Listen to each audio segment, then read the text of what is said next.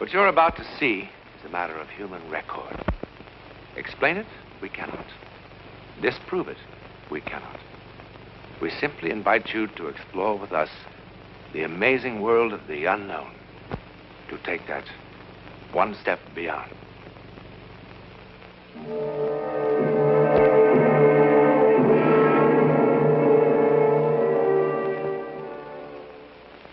What you're about to see has haunted the minds of men for 40 years.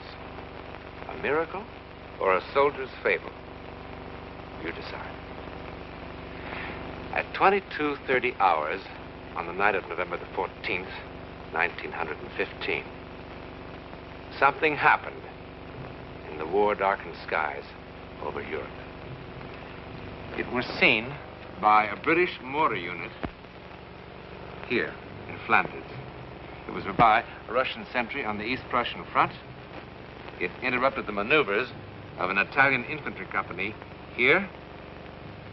It was observed by an Allied reconnaissance plane over the English Channel. Thousands of soldiers from all the nations of Europe ultimately were involved. But in the beginning, there were only 4.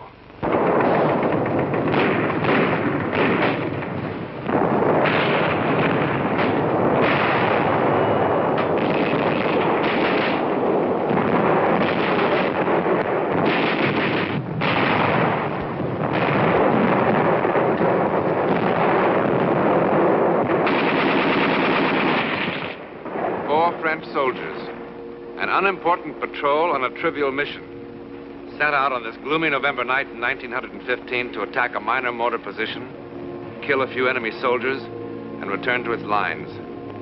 Indeed, a modest beginning for what is now just seconds away.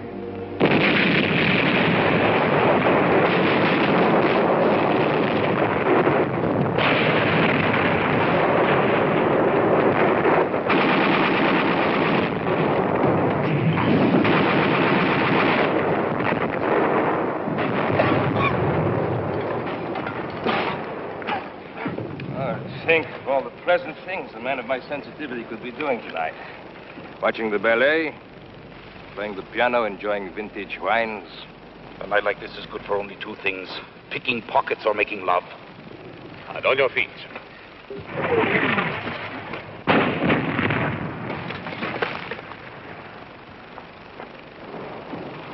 On your stomach, on your feet, on your stomach, on your feet. Oh, what an unpleasant war. Those flares, do they mean they've seen us? Probably. What will happen? If they kill enough of us, the next ration of schnapps. If we kill enough of them, perhaps they let us take a bath. It must feel strange to kill for the first time. Strange. Actually, I enjoy it. Each time I kill, I think there's one less push between me and those lovely bottles of wine gathering dust in my cellar. When's that blasted thing going to fall? Probably hanging from a parachute. Where do you see a parachute? How can it just hang there?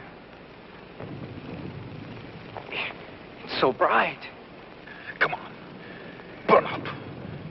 Fall.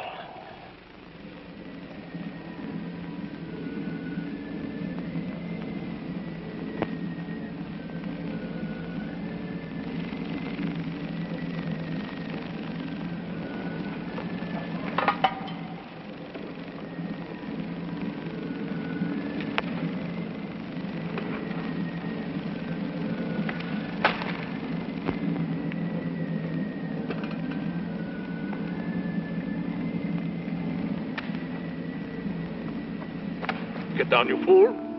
Get down, you'll get your heads blown off. Come back here. Come back. Pick up your guns. Come back here. What are you running from? It is only a dirty bush. Think it is just a flare.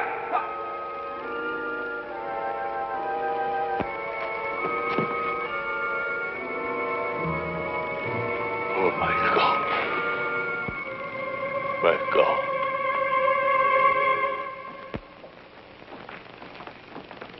On your feet. On your feet, you pup. At ease, as you... No need for formality. I'm Captain Tremaine of the Adjutant General's office. I've Been appointed to defend you at your court-martial tomorrow. Tomorrow? What's the big hurry? It's the cooks they should court. They're poisoning the whole army. I don't know why they chose me. My practice was civil law. What do I know about a mess like this? It's reassuring to know that our defense is in such good hands. But there's not much of a defense, soldier. Obvious what happened. The charges say it all. Cowardice in the face of the enemy. Cowardice! It wasn't that at all. Quiet. Show respect. But I wasn't afraid. I mean, I was at first, but it wasn't that. Do you know who the prosecutor is? Major Lamar of the High Command, that's all. I've just been a captain for the last 2.5 weeks. I don't suppose the captain would be demoted if he should lose his case. Oh, don't worry about that. He'll lose all right. It's bang, bang, bang for us. Well, how can I win? It's all here in black and white. At a time when the Boche are defeating us everywhere, Lamar will eat me up alive. Well, I'll do the best I can. But you'll have to be absolutely honest with me. No need to hold back anything. Sergeant Vai, look at this record. I just don't understand it. The Croix de Guerre. What happened? How could a brave man like you run from the enemy? Ask the others. I'm asking you.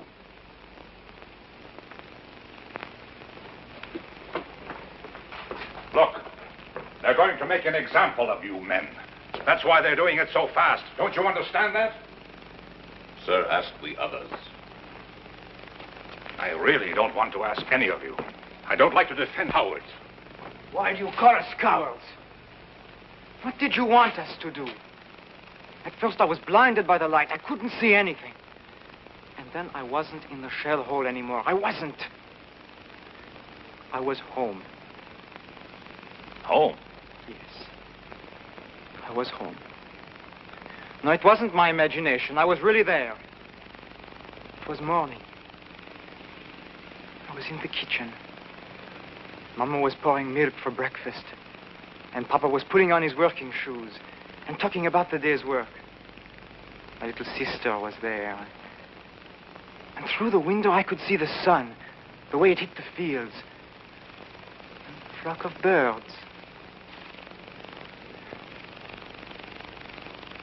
I was home. And I was happy. And then I felt the rifle in my hand, and I thought, what am I doing with this? So I threw it away. I was home. In the middle of the battle, a light blinds him, and then he's at home. Has a doctor examined this boy lately? Look, why don't you let us alone? Did we ask for you? No, and I didn't ask for you. All right, then, goodbye. There is no way to speak to an officer. Get him out of here! Well, then shut up or I'll bat your head in. You want to know where I was? Well, listen to this, Captain Fancy Pants. Let me tell you where I was. I was on the deck of the Montez. A rusty little freighter carrying pig iron from South America to Marseille. Flopped on the forward deck, just taking it easy.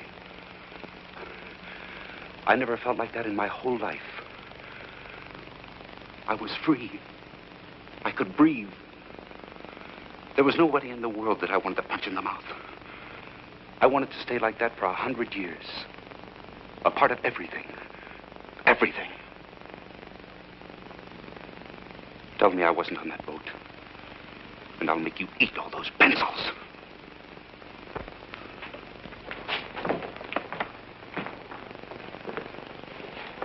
I'm sorry, sir, but what can you expect in today's army? When that flare burst, I really didn't see a thing. Well, that's better. Then why did you run? Somehow the air had changed. It had become soft and warm like summer's night. In November? Oh, Logic told me it was freezing cold. And yet I felt a warm breeze on my face, and my feet were no longer cold. And the air was suddenly filled with all sorts of remarkable scents.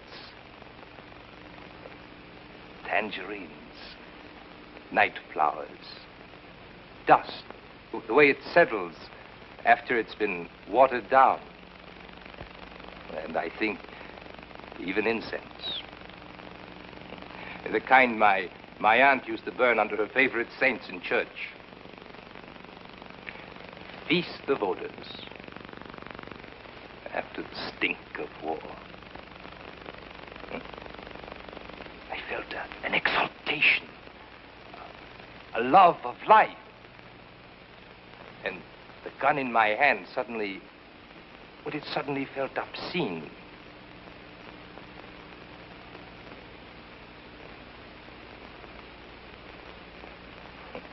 Obscene.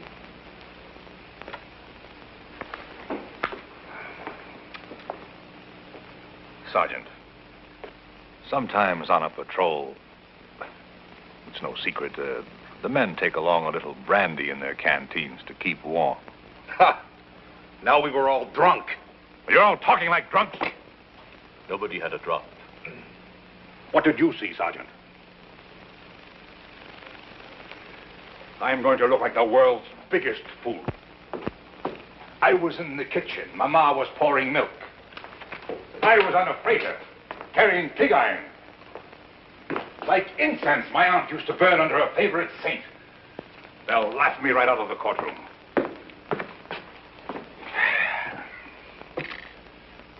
All right, let's begin again. You from the testimony of your men, Sergeant. Let me see. Ah, yes. It wasn't what I saw or smelled, but what I heard. The light could have come from many things, but not the singing. I don't know what they were singing, but it sounded holy, and it was beautiful. I started walking to where I could hear the voices better. Now, all this would be hilarious as a music hall sketch. But within the sound of enemy guns, I find the humor rather hollow. And I am more than a little surprised that the defense counsel would insult the intelligence of this court by introducing such trash as evidence. It's what the men told me. And what does the sergeant say? What did the sergeant see, hear, or smell? I heard the Bosch cannon and machine gun. I smelled, and there was a dead body in the shell hole. I saw a flare that lasted a long time. Have you seen no other flares that lasted a long time? Not like this one. Maybe it was a new Bosch invention. It stayed there for I don't know how long.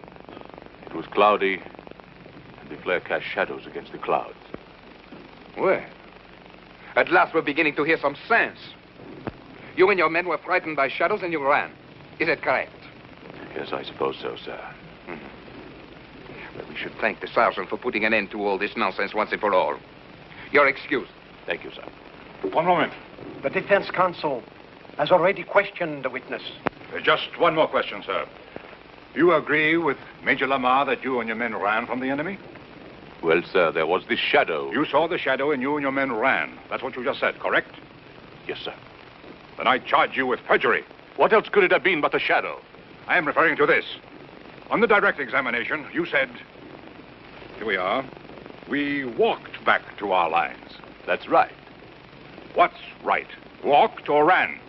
If I may say so, the distinction is a small one. Sir, these men are on trial for showing cowardice in the face of the enemy. A coward does not walk. Walking made them heroes? Would you have the courage to walk across a battlefield?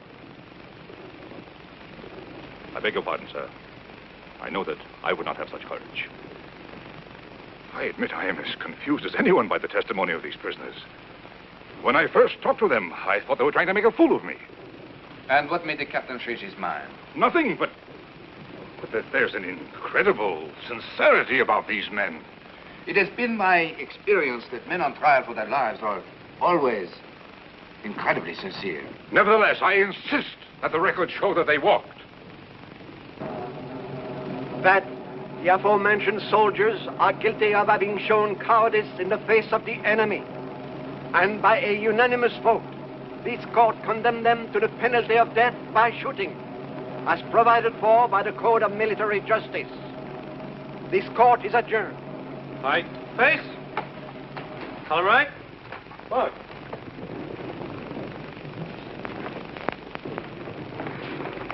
Cheer up, Captain. You did a good job. Better than they deserve. Are you sure that's all it was, sir? All what was? I mean what the sergeant said, that the shadow was caused by a flare. Of course. The rest is rubbish. Be sensible. What else could it have been?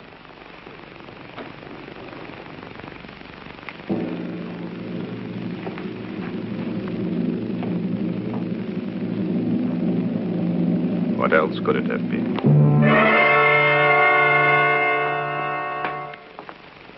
Good morning. Is it? It's difficult for us to tell down here. I'm going to see the commanding general and try to get a stay of execution. You don't sound hopeful. I'll do my best. I think you will. And that's most curious. Why? I'm a lawyer, that's why. When you first came down here, you wanted to spit in our eye. But in the courtroom, and now. And don't tell me you actually believe our outrageous stories. I don't know what I believe.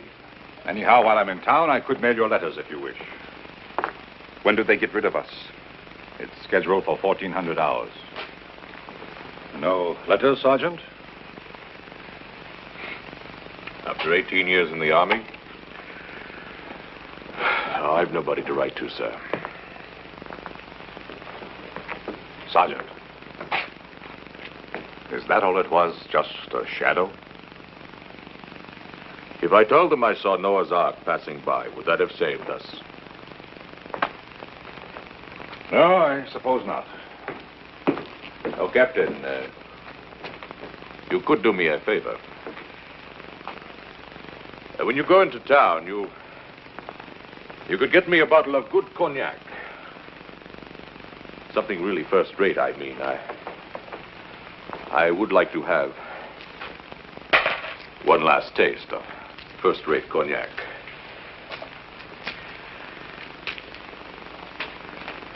Of course. It wasn't the shadow. And I don't imagine things. I'm as hard-headed as an ox. What I saw, I saw. When I looked up, the flare was still burning bright. And there, as big as the sky itself, was the face of the first man I ever killed. He was an Algerian, maybe even younger than me. And if I didn't cut his throat, he was going to cut mine. Then he was dead. His eyes were staring up at me. That's what I saw. That Algerian kid. And you know how he looked? And if he was saying, "It's all right, my friend. It wasn't your fault."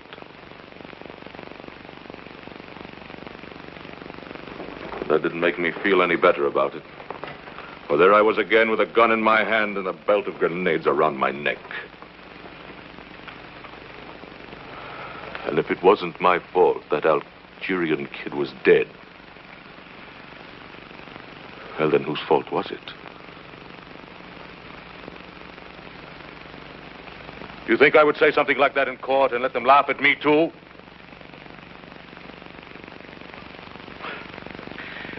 But if you were to get that cognac, well, I can still drink it, you. Better hurry, sir.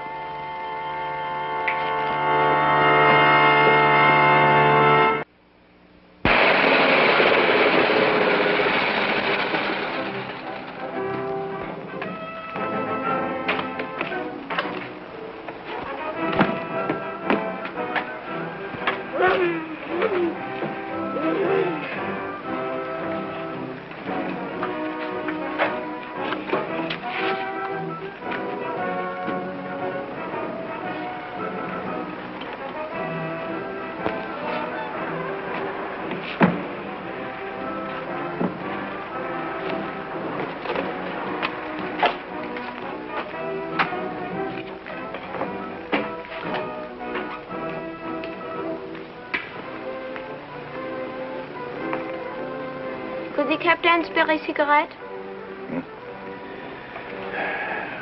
Take them all. Thank you, sir. Oh, thank you. My grandfather will be so happy. You see, we are all that's left of a family of 7. I'd like to return the captain's kindness. That's all right. Would the captain like a sack of white flour? At a reasonable price. No, thanks. Or fresh butter or eggs? I have a fine Polish ham. Does the captain need any potatoes? A gold watch, in perfect condition. Solid gold. Bite it. Not after 2.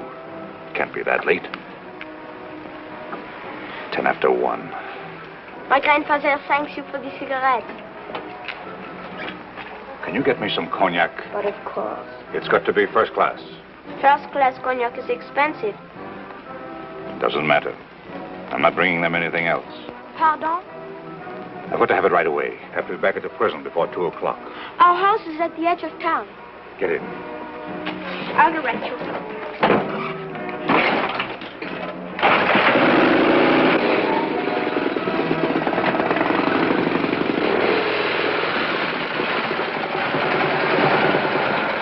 The Bosch are just a few kilometers behind those woods. So pretty soon you'll be able to sell them potatoes and ham and butter. I am learning a few German words. It's a difficult language. I'm sure. The cognac is in the cellar. I'll get it.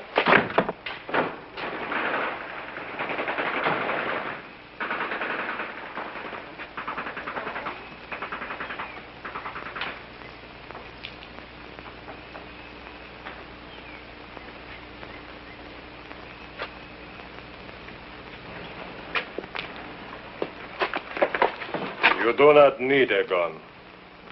I threw mine in the river. I've been walking through the trees for I don't know how long. And tired. Very tired. For me, the war's finished. Let someone else call ready, aim. And let someone else call fire. And let someone else watch 10 young soldiers of the fatherland fall dead on the parade grounds. What? Warning to cowards, says the field marshal. An example. Let someone else do it. What are you talking about? What if they were telling the truth? What? Cowards. They didn't look like cowards. What are you talking about? What if each one really did see something? See something? What? You wouldn't believe me. See something? What? Where? What? There will be no execution until further notice. I'll give you my reasons later. Yes, I sent you an official order. When were your men to be executed? Sometime late today. Operator. Operator. I want to talk to someone in the International Red Cross. Someone with authority to contact the German commander of this sector. Hurry. This is an emergency. Of everything that happened, perhaps the final miracle was the chance meeting of 2 enemy soldiers because a sergeant wanted a taste of cognac. Within 24 hours, similar reports were coming in from all over Europe. Actually, no one was ever sure of what happened in the sky that dark November night. Ours is one version of the story. There are many others.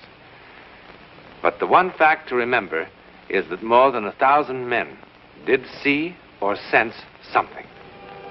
In any event, it is a matter of public record that for a while, men could not kill each other. And in the end, if all else is false, that is miracle enough.